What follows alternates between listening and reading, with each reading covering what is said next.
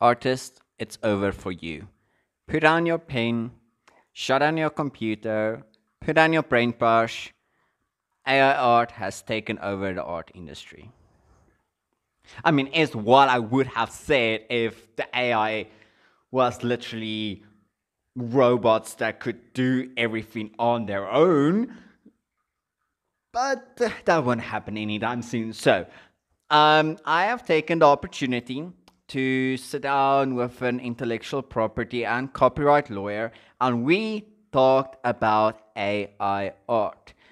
I've taken the liberty for the art community to ask very tough and hard questions that we as artists have the right to know, and how we can face the change in the future. So, this is a breakdown video of the actual full discussion. The full discussion video will actually be on STEYN IP's official channel. So go check that out. It is going to be linked.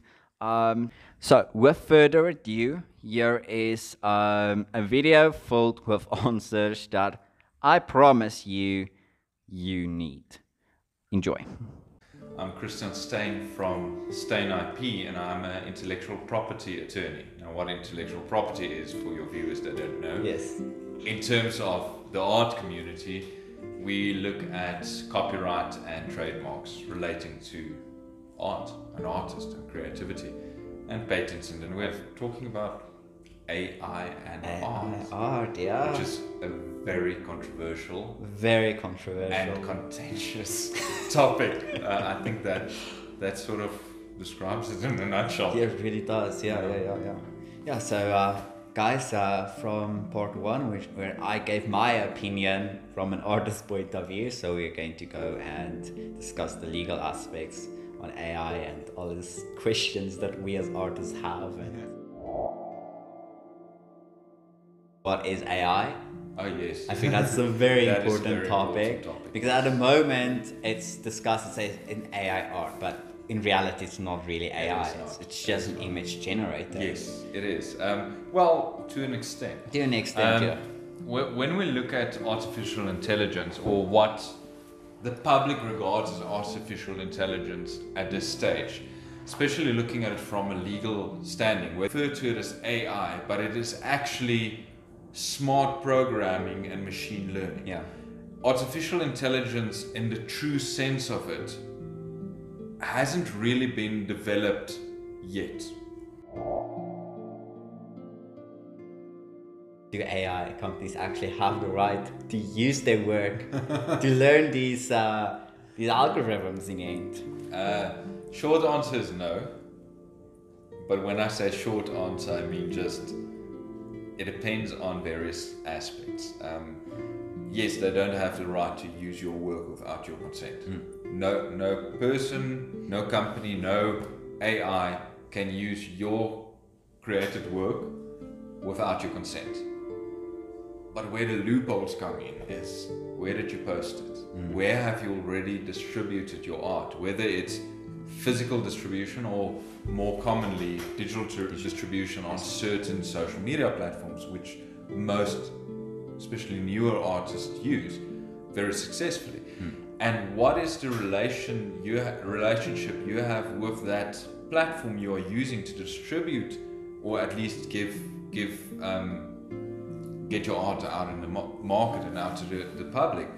What is your understanding with them? What rights did you give to them when you posted? Probably without you realizing. Yes. And how can they then reuse it? So yes, that AI is not necessarily allowed to use it, but they might have a runaround where they might, for argument's sake, on a specific social media platform, I'm not naming any because I don't want to go into that, but on a specific social media platform, if you upload an image, you give that platform the right to share that image with other third-party developers, including AI apps. Interesting, okay.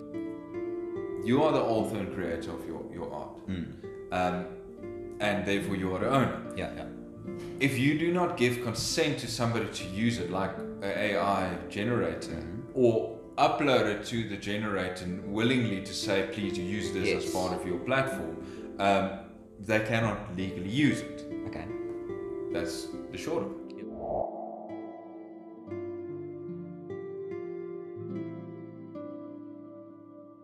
Kind of back to the social medias, you know, kind of agreeing to a third party using your stuff. Don't you think that these social media platforms should actually include a more direct approach to say, well, there's a button before you post to say, okay, I do wholeheartedly agree to use it or not? Because, for example, ArtStation, which is a platform for digital artists and creators and such, they've actually included something similar to that, which a third party cannot use it if you tick that you don't want it used for AI or learning. So don't you think something like that should be considered for social media platforms? Yes.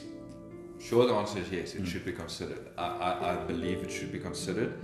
And I think a lot of people would agree with us on that, except for the guys that own these platforms. Yes. Fact of who actually owns the AI hardware, because I think that's a good point to start at, because like we said though, if someone just Leonardo da Vinci smoking a joint, that isn't really art at all. I mean, it's just, it might be artistic. It might be artistic, but there wasn't there wasn't thought input and creativity going into that. Yes. But when, for example, this Jason that created this artwork, he spent hours in it. So I mean, that is kind of, well, he kind of owns it, right? Sort of. That's a difficult thing, right? So, because actually who owns it? Because is it the user or is it the AI? Is it both? That depends on the AI platform, and it depends on the user policies. Because sometimes, again, why it's so important to read the terms and conditions when you use any application, any platform. How it should happen, arguably, is I use the tool to create the artwork, therefore the artwork is owned by me. Yes. However, the policy of this AI app might be, if you create something using our app, we own it. Yeah. Or there might be a co-use or co-owns something. Again, here we're going into the technicalities of copyright, but where you own it, you can reuse it, but they still retain certain rights to also do that. So firstly, look at what app are you creating, what are their use and ownership terms, and then make sure that if you use an app as a tool to create legitimate artwork, and when I say legitimate, we had what we refer to now, you should own it. It's similar to you, I know, you generate digital art. I basically, I mean, I do digital art, and I've actually used AI software as well, but as references. Generally, how it would work is, again, subject to a policy being the contrary, is I give an input, how long ever it is, and that art that comes out is the output of my input, and I own the intellectual property or the copyright in that art. Again, subject to whatever that app I use might say. It might be contrary to that, please, but the general term would be that. So ownership of the creation would ideally lie with the creator, being you as the input user. The app does not create. No. The app renders based on, again, algorithms and predetermined rules and input export. You create. You are the artist that creates. There is cases. I mean, for example, there is Ad, which is a stream artist, or she street stream. So she created, or she was busy creating an artwork, and so a user came. I think that's everyone should hear that, user. So the viewer came, was on a Twitch stream, saw the artwork, took it, the incomplete artwork, fed it into AI, and finished it. What happened is this person then posted it on Twitter before she actually finished the artwork, and said, okay, well, this is my artwork, created and stuff. And when At ended up posting the final piece, this guy demanded in the comments, oh yeah, you should credit me.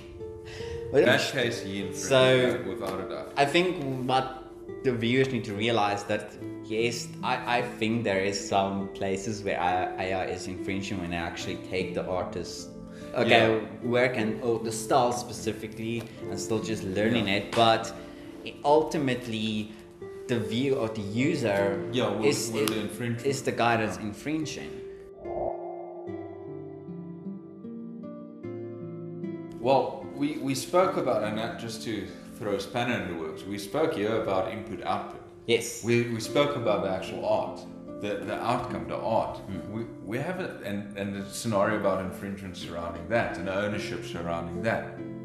We did not speak about the actual art pieces that are used as reference The reference. by these third party, by these app developers, by these AI bots without consent. So there's a big difference between the two that I think people should understand. The one scenario, we're looking at the user of the app and the art piece that is coming out, Yes. where the app is a tool. So we're looking at users. Okay. The second piece is we're looking at the app and how the app would use images to be able to regenerate or to do what it's supposed to do. Yeah. And that is another scenario, and there's a few cases surrounding that. I know in most recent one is the Getty Images one. Yeah.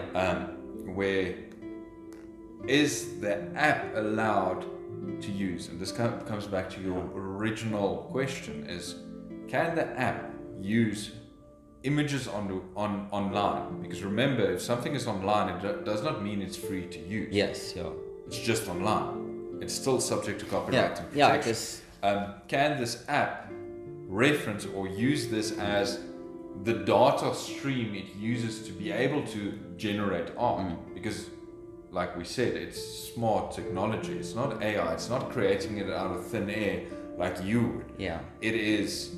It needs data. basically, yeah. And that data might include your art. Yeah. Is that infringement? And again, there, my view is, yes, it is. If you did not give, like we said, if you did not give an AI creator rights to use your app, your image for their app, they are infringing it if they use it. Subject again to policies of third-party apps and those integrations that complicates this even further. Yeah. Look, if I put a scenario in where I want something like this and they literally give me your image, that's infringement. For sure, right? That is without a doubt not only the infringement of the user, but that app was written in such a way to give other people's art as a reference. They did not recreate something from referenced images. They literally just copied and pasted. That's infringement on both sides. By all means, don't get me wrong there. Again, I agree that it is wrong. I am fully behind artists saying that when their works are used, they should be remunerated or given a choice for it to be used. I mean, our firm is based on those principles.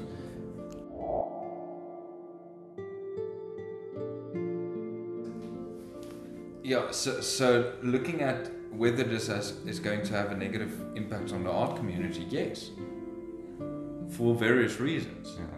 One reason is the attitude. When I refer to attitude, I don't refer to it in you've got an attitude. I refer to it in the attitude in which artists and the art community will look at this. And this is not only the art community being the artists writing, it's the appreciators of art. Yeah. Personally, art should have emotion, and I haven't seen any AI generated art, irrespective of how good it is, invoke emotion. Because as long as you have people that in the art community bombard artists using AI for reference or for whatever, that is a negative input you put into this. Why be negative? If you don't like AI art, don't use it. Don't comment on it. Don't go out and find somebody that creates brilliant digital art and bash them because you're like, this this is digital art, this is Yeah. AI generated. Yeah. Why put that negativity out there? Why not accept it? Yes, you don't like it. You don't like it, but then still accept it, bro. you know what the nice thing is about any social media platform is you can skip. You don't have to follow.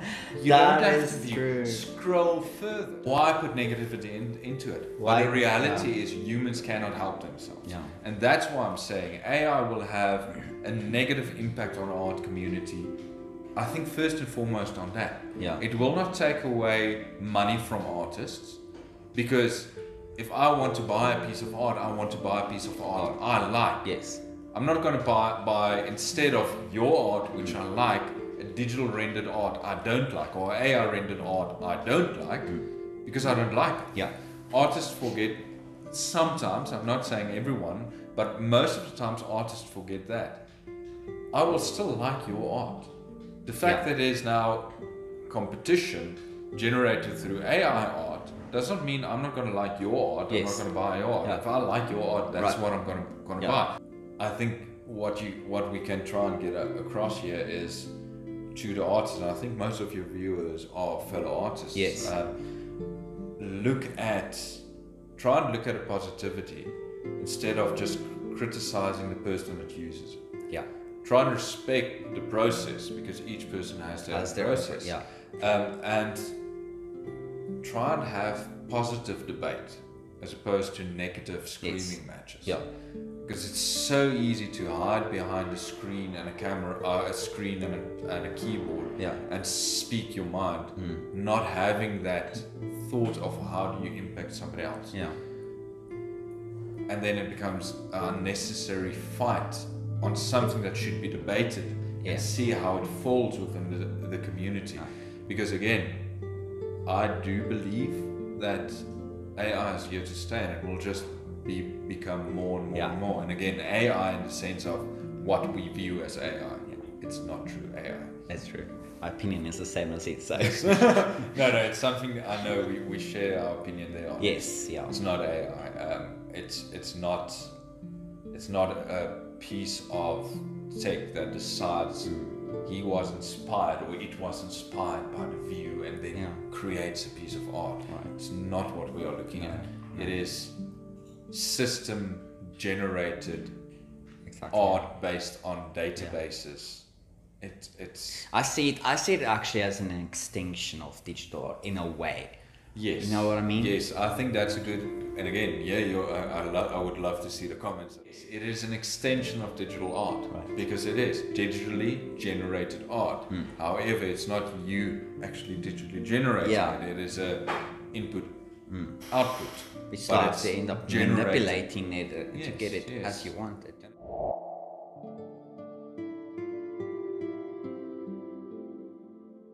In the future of all things, do we as artists, as digital artists specifically, really need to worry that it is going to take away, our space? It won't.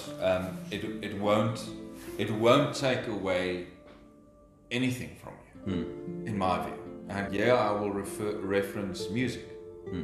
When digital music came out, it did not take away from rock bands. It did not take away from the classical musicians that has been there. The style and the genre has been there for millennia. For a long for time. years. Yeah. Wow, millennium. Apologies for that, but for years, because again, and bringing me back to my original point is, I like art because I like art. I like this piece and not that piece because of the emotion it evokes. The fact that there is now another player on the field does not take away from. It's not now going to convince me not to like your art, because I like your art. Yes. I also like some of the digital art pieces, and I also like some of, especially your digital art pieces are amazing. But and I like some of the images being rendered by artificial intelligence.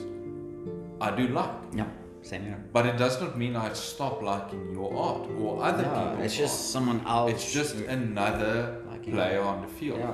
And because of that scenario, where any creative element and any creative industry should look at is, it won't take away from you as an artist, because you still remain an artist. Yeah.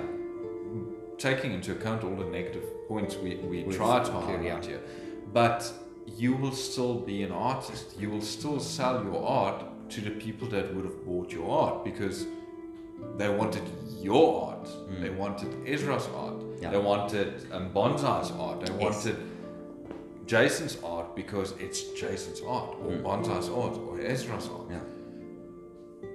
It's the reality that I think, and I think on that's the one thing. If you take away anything from this point, take that. Most people buy art from an artist because they like that piece by that artist. Yeah. Yeah. And that won't go away. It will stay. It will stay. Let's be honest. Yeah. So I think artists, you can chill. Yeah, please chill. Please chill. Please chill. Oh, Just and create. Yeah. I mean, and just be aware of the news that's happening and Yeah. be updated with everything. Yeah, and please take into account that, like we kept saying, this is a new technology. It's a new scenario. Yeah. There's still a lot of grey areas and still a lot of uncharted waters, and we're trying to apply laws and principles, pre-digital laws and principles, dating back in some cases to the 70s or 80s. In South Africa, copyright law dates back to those, where internet didn't even exist. So you're looking at new technology and trying to and being forced to apply archaic laws and principles to this technology. So bear with the community. Take into account that there is things that still needs to go through the motions, like any new technology. I think eventually people will sit back a few years from now and like, wow, why did we worry? Or sit back and be like, the AIs are ruling us now. But we don't know. I think I've watched too many. The sci-fi comes through stuff, very strongly. Yes, very strong. But yeah, I don't think we and you as artists should be too concerned. Yeah.